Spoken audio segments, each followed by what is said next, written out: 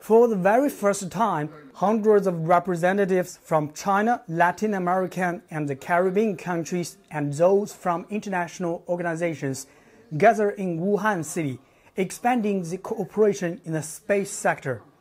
Chinese President Xi Jinping sent a congratulatory letter to the forum on Wednesday, saying China is ready to work with the Latin American and Caribbean countries to build a high-level space cooperation partnership. The key message has been echoed by many heads of space agencies. To continue and amplify, extend, increase this cooperation. So we are moving on the next generation of the CBERS program. We are working on radar satellites, joint mission on radar satellites, and we are discussing meteorological satellites for development of both countries. This is the best way to build space capabilities, to build knowledge, and to disseminate what is science, technology, and knowledge to our society. We have to reinforce and to build that in our universities. So we are very focused on that. Yeah, education is a key piece of that.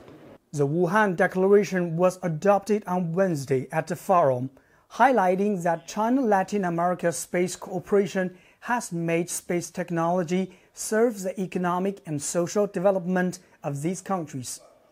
It has also become an indispensable driving force for South-South cooperation, which is conducive to the achievement of the United Nations Sustainable Development Goals by 2030. We have a ground table and one by one to discuss what you need, what we have, and for the cooperation, we can, for the forthcoming years, we can plan from now and foresee what kind of technology application, how to use this technology benefit all. Latin America has become one of the regions with which China has cooperated closely in space research and development. Over the past 30 years, China and Brazil have jointly developed 6 Earth resource satellites. China and Argentina have cooperated on satellite navigation applications, and Argentina has provided support for China's deep space exploration. Global Space Agency representatives welcomed this and expressed hope for more such collaborations. China is also cooperating with a lot of other countries. There is the Asia-Pacific Cooperative Organization.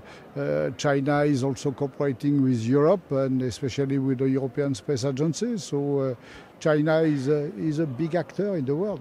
China and Latin America have a common aim, that is to make proper use of space resources. They will establish a long-term mechanism for cooperation and dialogue, strengthen high-level exchanges in the aerospace field. From satellites to precision agriculture and digital capacity, space-related cooperation between China and Latin American and Caribbean states has rapidly expanded in recent years. Through these dialogues and exchanges, experts hope to promote the technology delivering more benefits to people on both sides.